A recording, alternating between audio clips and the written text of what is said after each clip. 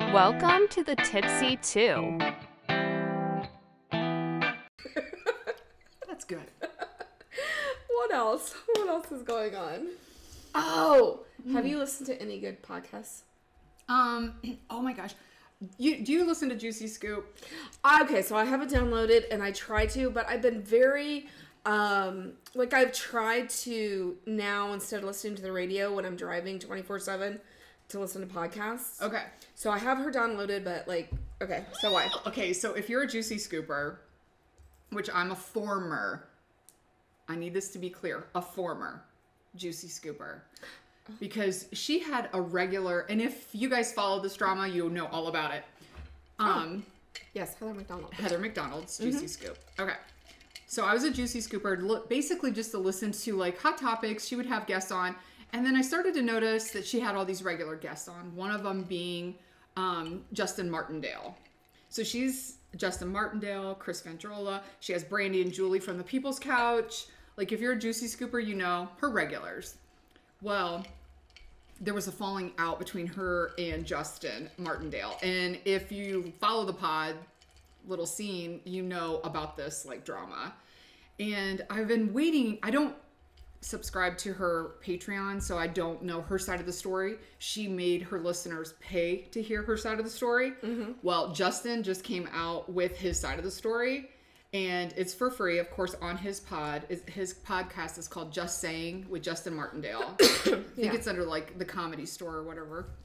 But anyways, he kind of, the last 30 minutes of his most recent podcast,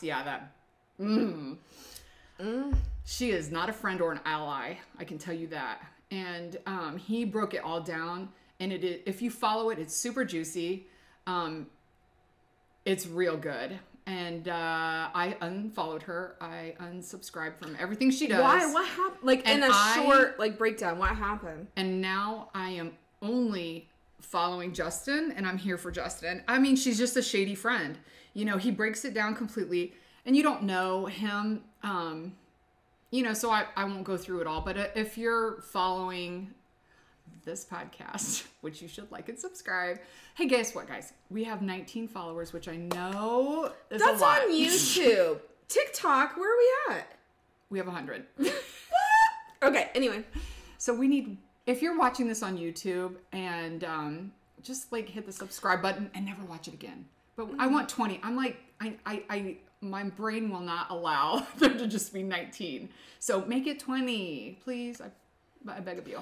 But anyways, if you follow Juicy Scoop and Justin Martindale, so basically Justin, she put on her Patreon, she was talking about Justin, and people were writing kind of terrible things about Justin, and she was hurting it on the down low. So people were screenshotting that and tagging him and letting him know, hey, your friend is hurting. Yeah. When people are saying that you're grooming kids and you're this or all this really inappropriate, wild stuff that he does not do. Yeah. Okay. But what do you think her reasoning for was? I don't know what I'm not paying her $20 a month to find out. Wait a minute. What was that? What Justin wasn't fine with was her unwillingness to participate in his drag. Is it dangerous? Okay, so yeah, so they all live in Hollywood. You know, she lives up in I want to say like Woodland Hills or something like that. And he lives, you know, in LA too. She's never paid her talent. She has regular people. Brandy and Julie, Chris Vandrola, Sarah, Justin, regular cast, people that come in and only improve her show. Yeah. And she's never paid them one dime. Okay. And so that was one of the issues. He didn't have it. Somebody else did. But I'm just saying, like, he drives like an hour to do her podcast. And it's always a great podcast. People love Justin. People that didn't know Justin now know him through Juicy Scoop. Yeah. Or whatever. Right. Well, anyways, he was asked to do be a host at this drag show event. It was like a fundraiser, like Charlize Theron, Leslie Jones. There was a lot of celebrities or whatever. Well, she claims to be an ally to the LGBTQ, whatever. Sure. Yeah. All the things. All the elemental people. All of them. Yeah. Asterisk signs. And he was like, obviously you're an ally, so can you do like a quick little short video for our fundraiser? You know, because I'm gay, I'm on your show, Brandy, and Brandy's gay, obviously you should be happy to do this. He goes, she looked me dead in my face and said no. And he was like, kind of was taken back, like, oh, she's joking or playing. No, she wasn't at all. So he was like, okay. So she declined to send like a little short video saying, please, like, donate to this great organization. It helps. What was her reasoning? It's for bullying, basically. She said no to it? She said no to that. She doesn't like bullying. No, there had to have been something different. No, it's not. And he really kept quiet. Like, this issue that they've been having has gone on for a while. And she's really he's kept quiet about it. He's been classy about it, kept quiet about it. He was hoping the dust would settle and just go away. They do shows together. He's a comedian. She's a comedian. He would open for her at a lot of things. And one of the last things that the last like episode of Juicy Scoop they did together, she promoted this thing that they were doing. I think it was in Lake Tahoe or somewhere. But he kind of was an opener and supported her at her shows. And all of a sudden, I was watching Justin's pod and he was like, yeah, I won't be at Lake Tahoe. I need a break. So I was like, oh, is there a rift? Mm-hmm. So it turns out there is a big giant rift and it's a disaster. Listeners. Yeah. Wow. And, she's burning bridges all over. Because do you know Jeff Lewis? Yeah. Oh my God. From Flipping Out? Of course. Yeah. Yeah. I mean, she's been in all these little So wait, fights. I don't understand. Is she not supporting LGBTQ? Mm-mm. And bullying? She is, but I guess she was just like, no, like, I can't do that. Like, I don't want my listeners. Yeah, he's been on Joe Rogan. He's been on other podcasts where it's much more masculine. And you would think he would get the hate from maybe those podcasts. He said, I never have gotten the hate from those people. On other podcasts that I've done where the people are a lot more masculine, and you would think I might get some hate. I didn't. He goes, but her people were giving me hate, and she was hurting it. I don't know. It's really juicy. I'm telling you, there's drama. I'm almost stop watching The Bold and the Beautiful. No, she is on my list, and like I said, when I've been driving, I've been trying to listen. However, one podcast that I did just finish listening to was Just B. Is it Just Bethany? Oh, Bethany Frankel. Bethany Frankel. Formerly of New York Housewives. Housewives of New York. And she had Rachel or Raquel on there, and I was like, oh, I'm so listening to this. I had like an hour drive, but there's like, I think 3 segments of it. Have you listened to it? I listened to all 3 segments. You did. I just finished up, and I was like, oh, shit. She's another one. I don't like Bethany. See, now that's where we like beg to differ, because I love Bethany and you hate Bethany. But I don't hate anyone, but I'm not a fan of Bethany. I'm not a fan of Bethany. You don't hate Bethany. Sorry, those Keanu Reeves. But those early years of Bethany on Housewives in New York, when she was struggling and coming up, I enjoyed Bethany.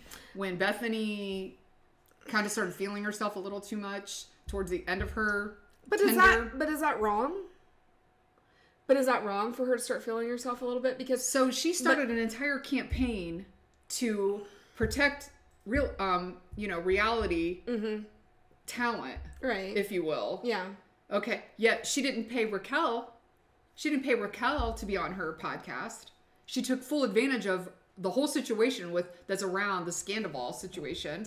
I think that she probably made out at some way with it. Bethany flew to Raquel and acted as if that was a big gesture. So do you think? And by the way, she never watched Vanderpump Rules. I know she did not watch.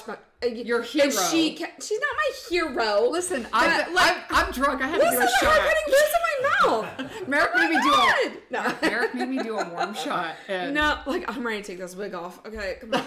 No, I'm serious. Nobody's worried about you. Okay. That's the extent of our cat fight. And we're done. No. I mean, I guess the way that I look at it is with Bethany, like, yeah, I loved when she first started NYC. She was one of my favorites. Me too. Couldn't stand Luann. I couldn't stand Sonia at the time. I don't know. I just liked her.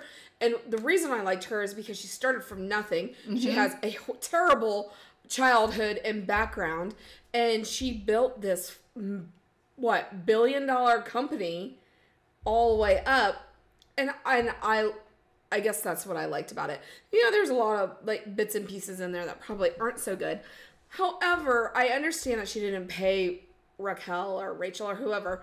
But, I mean, who cares? Because this is like, she got the #1 freaking interview that everybody in she's definitely God's green earth wanted. She's definitely a good marketer. I mean, I don't everybody wanted this interview with Rachel.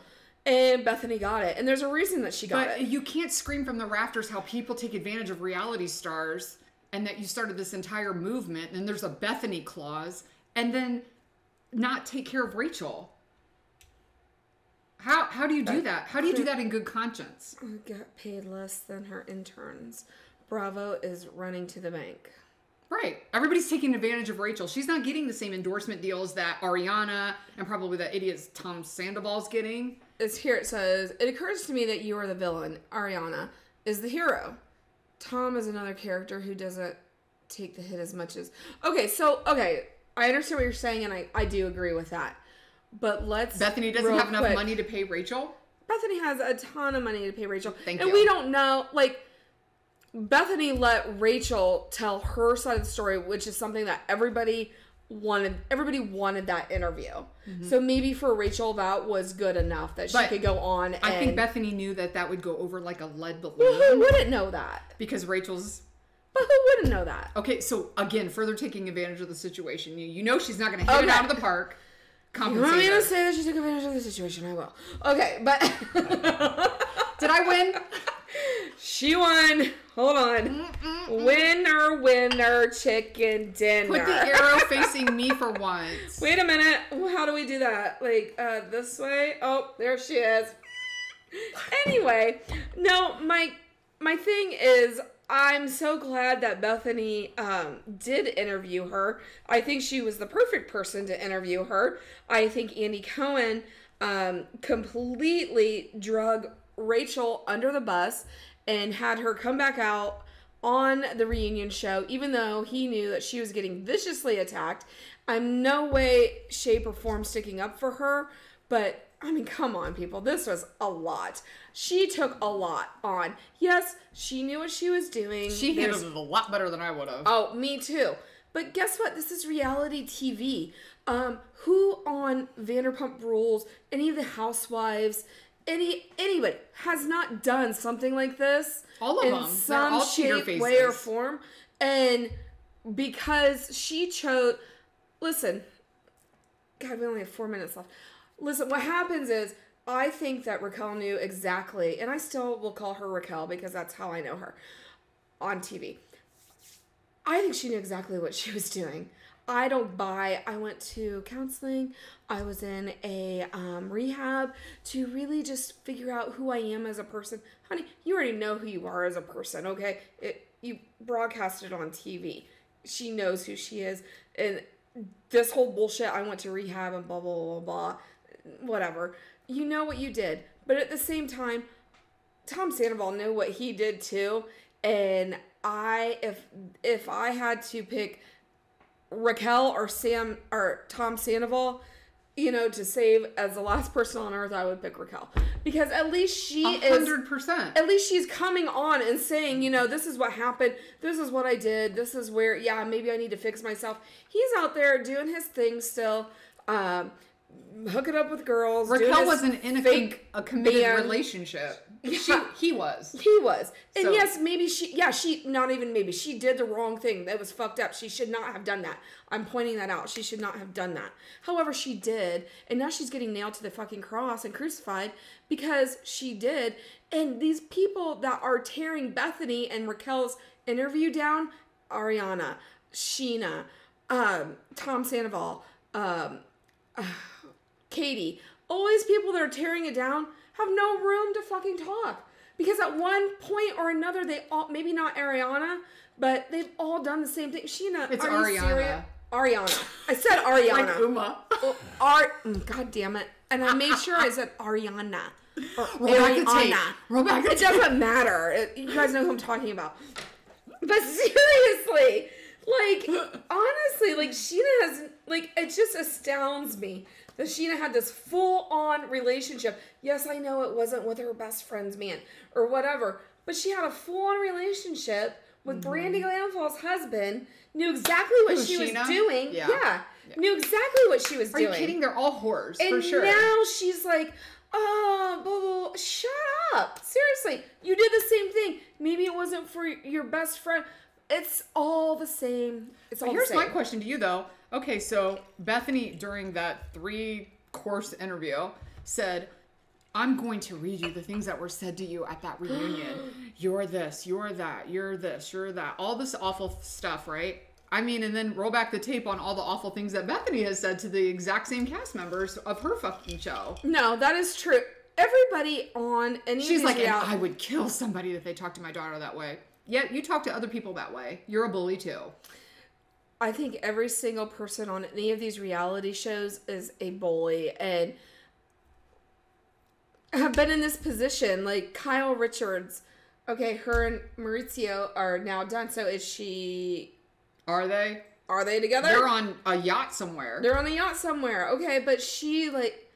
It's just such crap. And this is what makes for great reality TV. Yeah. Because everybody, like, you know, forms a side, and this is the right side, and this is... I don't care. I think Rachel or Raquel fucked up. I think she got way ahead of... Not way ahead. I think she got really deep into that reality side of it and didn't realize or just got caught up in it. She got caught up.